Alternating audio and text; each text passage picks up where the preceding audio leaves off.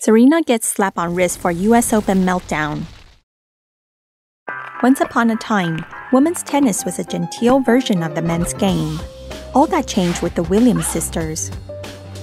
Venus and Serena overpowered opponents with their strong baseline play, forcing other ladies to up their game. But Serena also has a reputation as a hothead. On Sunday, she hurled insults at the umpire when a call didn't go her way.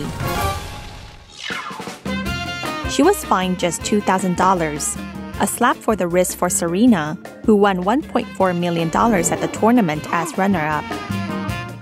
Some are outraged by Serena's behavior, but isn't she just continuing one of tennis's other traditions?